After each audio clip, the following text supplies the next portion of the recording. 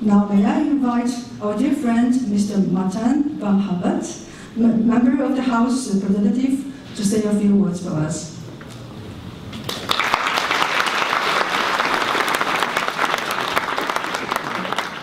Madam Representative, people of Taiwan, friends of Taiwan, thanks for inviting my colleagues and me here on this special occasion. And the first thing, of course, I have to say is congratulations with the birthday.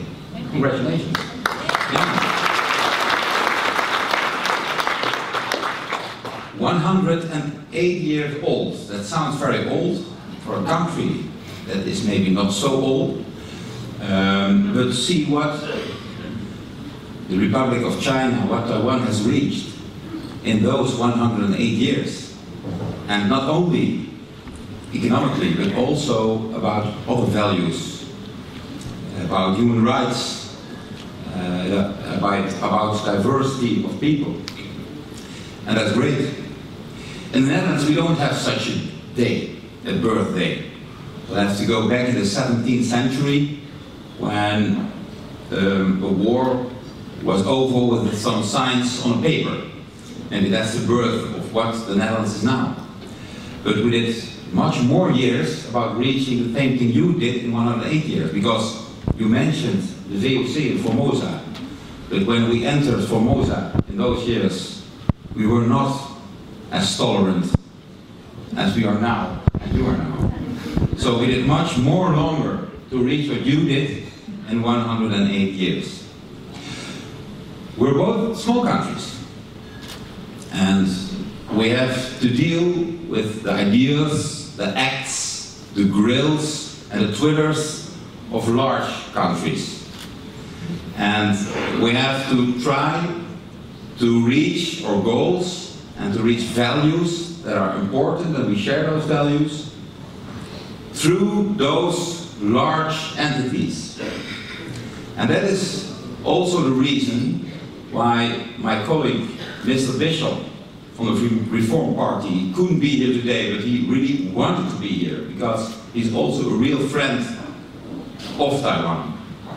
And he had the idea, and invited me to share that idea, to drop the resolution on Taiwan, and to ask, or to demand, our government to seek for possibilities where Taiwan can act in international organizations. And yeah, thank you. And it was actually, now we're here at the birthday, so we can say some nice things, of course, for instance, about Mr. Bishop. He's a very good colleague of mine. I don't know if there are some Catholics here in the room. Mr. Bishop is Reformed, but I'm a Catholic boy from the south of the Netherlands. And when you drop a resolution with two persons, you always got the first name first and then the second name, of course. And so the resolution on Taiwan is called Resolution Bishop van Helvert. So that's really great for a Catholic boy. And after that, I saw it was about Taiwan. No, that's just a joke. But it was really, really great. And it was adopted, and also the minister said it's a difficult resolution, of course, because it's not easy. China is not easy. And he said, but when we try to reach it together with other European countries, we can make a difference. And I think that's very important.